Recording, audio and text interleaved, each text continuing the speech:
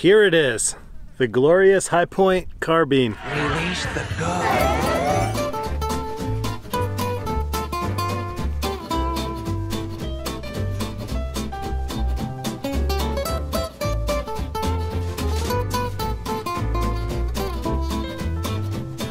Release the gun.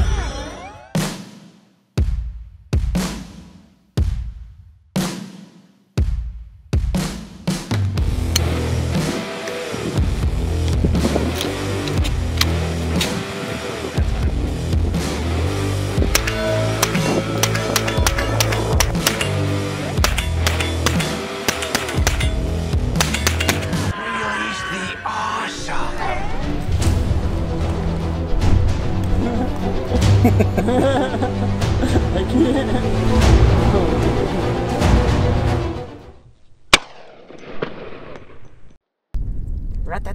Before we get started with the Hi-Point 9mm carbine review, I want to give a huge shout out to my friend Kyle with True Shot Gun Club, and also to my friend Chris for being in the video, helping film some of the video, and adding some humor to the video as well. Thank you very much, True Shot Gun Club, for letting me borrow this gun for the review. Anyways, let's jump to it. I want to treat this kind of as a real rifle review. I'm not going to go bashing it for no reason. I want to see if this is capable and if this actually has a place in somebody's inventory, in somebody's arsenal, whatever you call it, or for somebody that wants a first gun and does not have a lot of money to spend. So this is the Hi-Point 9mm carbine. Let's talk about some of the features real fast. So on the barrel right here, zoom you in, you have 1/2 by 28 threading. So that mounts right up to my suppressors. You can put a muzzle device on this if you want, whatever you want to do. So, and right here, here's your rear sight post. It's pretty big. It's got like a little protective cage. So I had that really cool furniture. I had the Vortex Razor HD Gen 3, suppressor, light, all that stuff on this just for fun, you know, for good footage. But anyways, this entire thing comes off as one assembly. There are 3 screws that hold this in, and I forgot to put the middle one in, which actually holds the spring-loaded rear sight down. So I'm not gonna really work on accuracy testing today, but I'm still gonna show you guys the gun. Anyways, so you've got your bolt handle right back here on the left side of the receiver. Now, first impressions of the Hi-Point is it's very plasticky. So like big plasticky furniture, look at that right back there. You have like a spring-loaded stock butt plate right there. I'm gonna talk about the positives, and that's gonna be the price range. For about $275, you can buy one brand new for yourself. It does come with plastic. It's all plastic. Your Picatinny rail on top's plastic. Right here on the bottom of the barrel is plastic. So everything, all the furniture is completely plastic on this thing. Of course, you have to remember the price and keeping manufacturing costs down. This is a 20-round magazine, and it's basically like 2 10-round magazines molded together with a little connector in the middle, and it holds 20 rounds. So I mean, I guess it works, but it goes right in here in the grip. I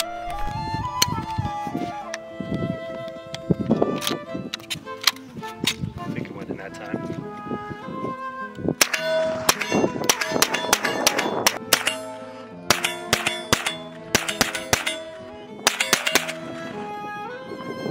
Is that empty? Bolt handle, pull it out to release.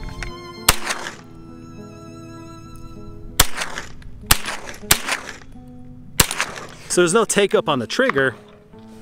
Once you start pulling, it basically fires right away. I don't have a trigger weight gauge on me. I'll check that at home. But the trigger, you know, the trigger is actually not that bad. All right, so now I do have my trigger gauge right here. Let's see if we can at least figure out what kind of trigger pull we're dealing with. So I'm gonna cock it back, and we're empty. All right, here we go. All right, pulling. 7.7 pounds. Let's try that again. Not a scientist, just an enthusiast. 7.12 pounds. So about a 7.1 pound trigger pull. It's not that bad.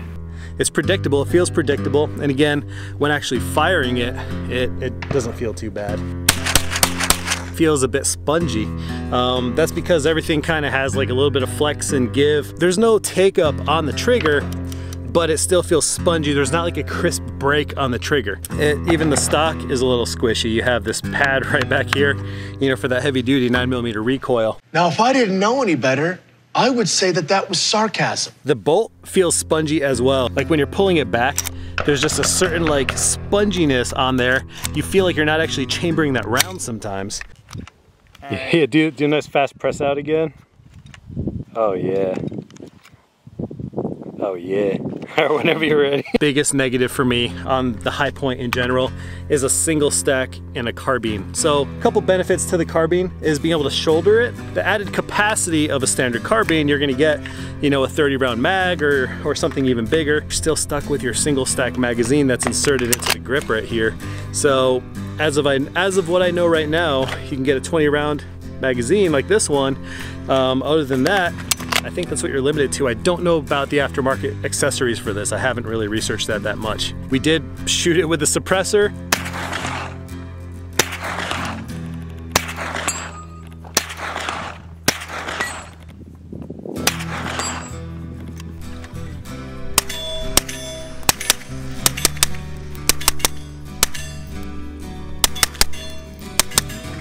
And it fired just fine with the suppressor. And then we did shoot it with a scope on it before, as you guys saw in the B-roll. I'll put in some more footage here as well. We were able to consistently plink that target, that steel target, and it worked just fine. So for $275, you're gonna get a functional gun. Now, I don't necessarily think I would buy one for myself just because I have other PCCs and I don't really have the desire to have like a really budget carbine. But if I was in a situation where you want to get a gun just so you have something, if you don't have another PCC, it's not a horrible gun. It doesn't feel like a horrible gun. It's actually kind of fun to shoot, to be honest.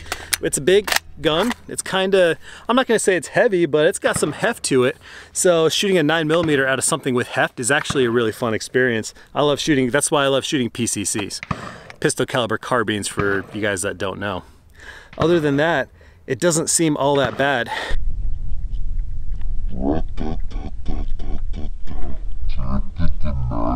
We put probably 150 rounds through this thing already, and it's held up. It hasn't had a single malfunction. We use Russian steel cased 9mm rounds. We've used Blazer brass. We've used reloaded brass, and everything so far, it's just been eating it.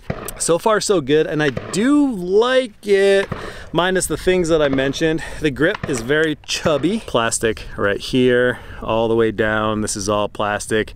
This is plastic. The bottom rail is kind of bowed, but that's plastic bottom rail right there. Here's your thread protector, and then plastic rides all the way up. This is metal, this rear sight block right here, and then the stock goes back into a plastic material, and then a spring-loaded little rubber butt, rifle butt right there. So, and then the grip, again, it's a very chunky, it's got some finger grooves kind of molded in there as well, but it doesn't feel horrible. A big fat grip like this on a carbine doesn't feel too bad.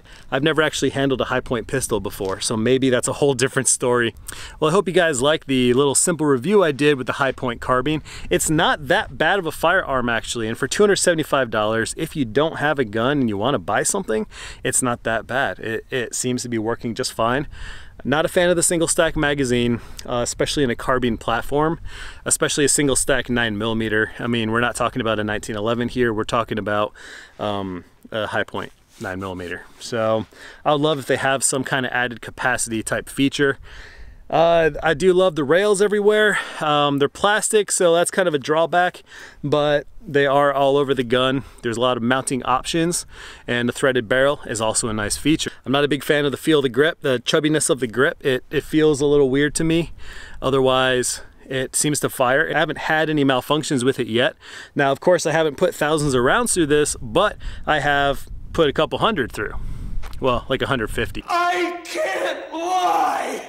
Nothing crazy, but I've got some other guns I got to review anyway, so we're sharing the ammo today. Little review, hope you guys liked this video. If you did, please give me a thumbs up and leave a comment in the comment section below. I really appreciate it, and that's what I got. I'll see you all. Have a good one.